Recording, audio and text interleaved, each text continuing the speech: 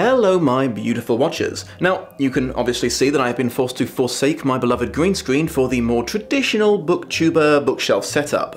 This is because I am back in the UK for a bit, reconnecting with my family after over a year of pandemic-enforced exile in the colonies. I was originally hoping to have this review done and published during Pride Month, but prepping for this trip and the 50,000 mandatory COVID tests I had to arrange really took it out of me, so I've missed yet another deadline. But hey, there's never a bad time to spotlight LGBTQ authors. The Lights of Prague is an urban fantasy story set in the city of Prague in 1868. It's the first published novel of Nicole Jarvis, a New York-based author and self-professed lover of fanfiction, though thankfully this story doesn't bear any of the telltale signs of a filing off the serial numbers book. It's an original work that started life as a NaNoWriMo project that she later expanded upon. There are two protagonist POV characters. The first is Domek Miska. He works as a lamplighter, which is a real-life historical profession in the days before widespread electricity that involved traversing a long route of gas-powered street lamps and manually lighting each one every night. However, there's a secondary and much more important part of his profession. In between lighting lamps, he stops to fight horrible and deadly monsters that prowl the streets of Prague at night, feeding on the innocent. His most common adversary appears to be the Pijavica, which is the Czech word for leech, but yeah, call them what you want, they're definitely vampires. Other notable nasties include ghosts of various types and some really nasty river-dwelling wankers called the Vodnik that have the poor form to not only kill you, but also trap your soul in a jar afterwards. The naming conventions in these books kind of remind me of the TV show Grimm, which I maintain is highly underrated.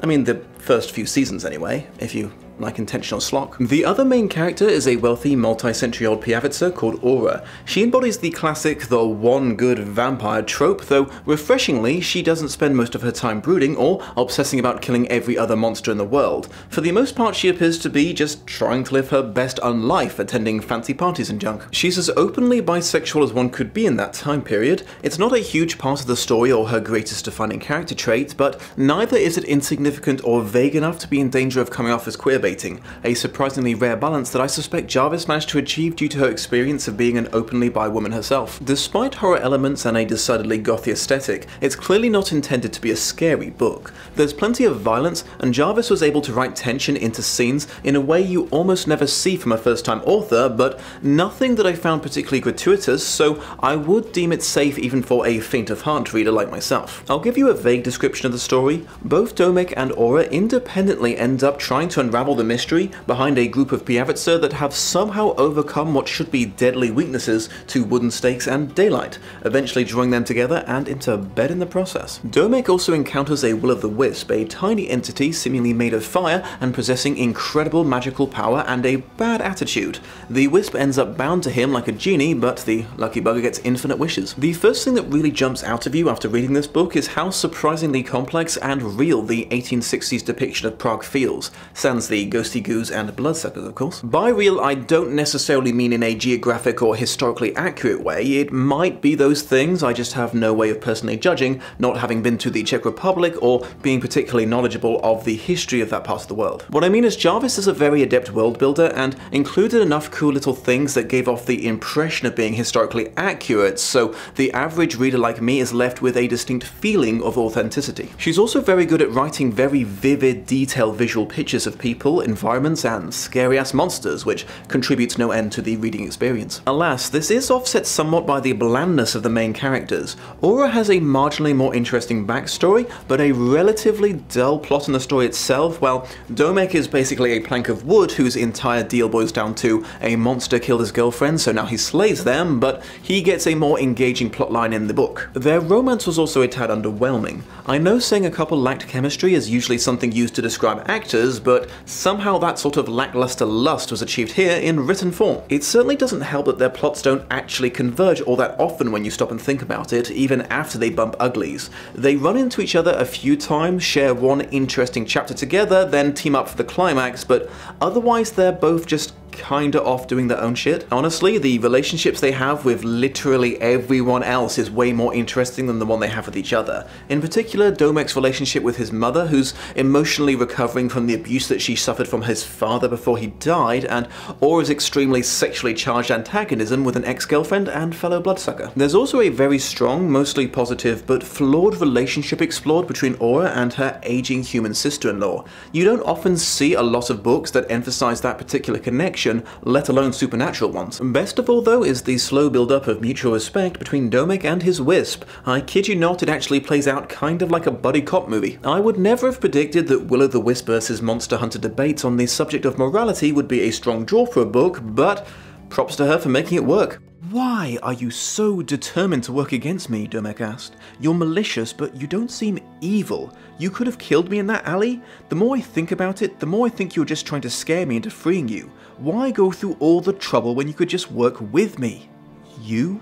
The man who controls my spirit against my will? I have no reason to trust you. Most men are selfish, disgusting creatures. When they're suddenly given the power to change the world, nearly all of them immediately use it for self-gain, no matter the cost." "Not all men, though," Domek said. "But you're the same. The moment you ran into trouble, you called me forward to win your battles." "I told you that was a test," Domek pointed out. "Are you saying that if you ran into trouble again, that you wouldn't summon me immediately? You would die before calling me to aid you?" "Fine, you're right. Of course you're right. When it comes to life or death, I'll use whatever resources I have. Even if that resource is a slave you got by killing someone else," the Wisp said. "You're not a..." Domek cut himself off mid-sentence. What can I say, the Wisp has a point. Even with an eventual promise of freedom being granted after the quest's completion, for now it is a sapient being, and Domek is intentionally keeping it bonded in servitude to him. That will always be wrong on a deep fundamental level. Aladdin was a slave owner for like 99% of that movie. These days you're very unlikely to find a book that involves vampires and a secret society of monster hunters that isn't somewhat riddled with cliches, and alas, this was no exception. Honestly, I am more surprised when a vampire hunter doesn't fall in love with a vampire. However, I don't think Jarvis was trying to reinvent the wheel when it comes to urban fantasy. She took a pretty trope-heavy genre and managed to put some occasional semi-unique spins on things here and there. For example, her visual design for the vampires is somewhat non-traditional. They appear normal until they enter their feeding state, in which their mouths slit open impossibly wide and large, their regular teeth retract, and a second roll of needle fangs slides out instead. So, yeah, less this, more this.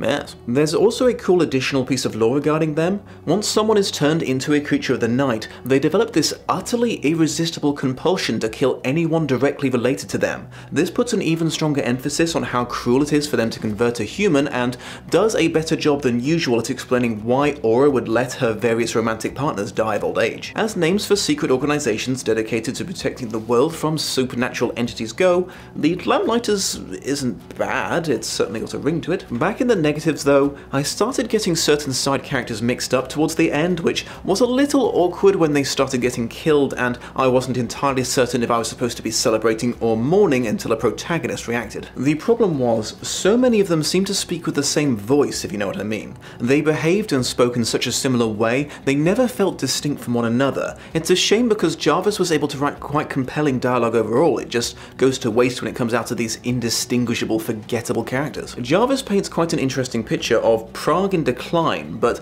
in a way that mostly only bothers the vamps that were around long enough to see it in its glory days, making them come off kind of just like grumpy boomers. I was mildly disappointed that after the big mystery about the super-powered vampires was so played up, the payoff wasn't all that great in my opinion.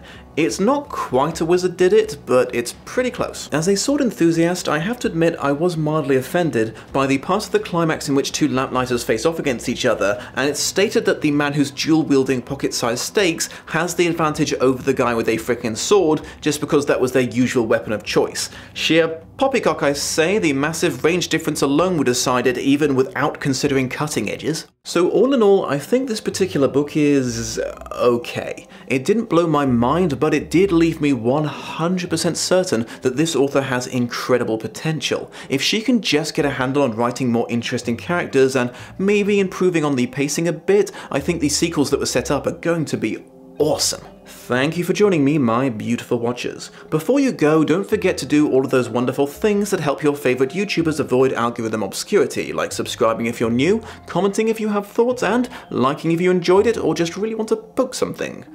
Might as well be the like button. If you feel so inclined, do feel free to check out my Patreon page to see what rewards are available for supporting the show. Please take care of yourselves out there in these troubled times, and I will see you soon. Lamp boys, what you gonna do? What you gonna do when the lights on you? Lamp boys, what you gonna do?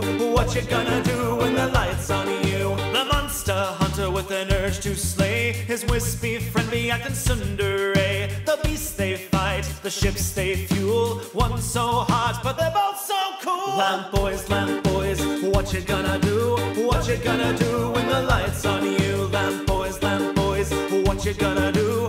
What you gonna do when the lights on you?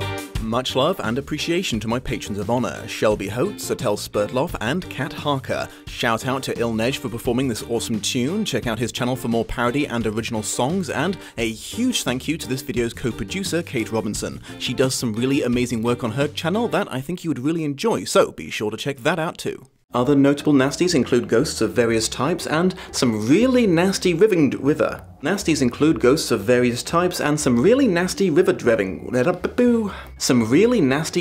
wankers that called the some really nasty dwelling. Not used to wearing pants while I film.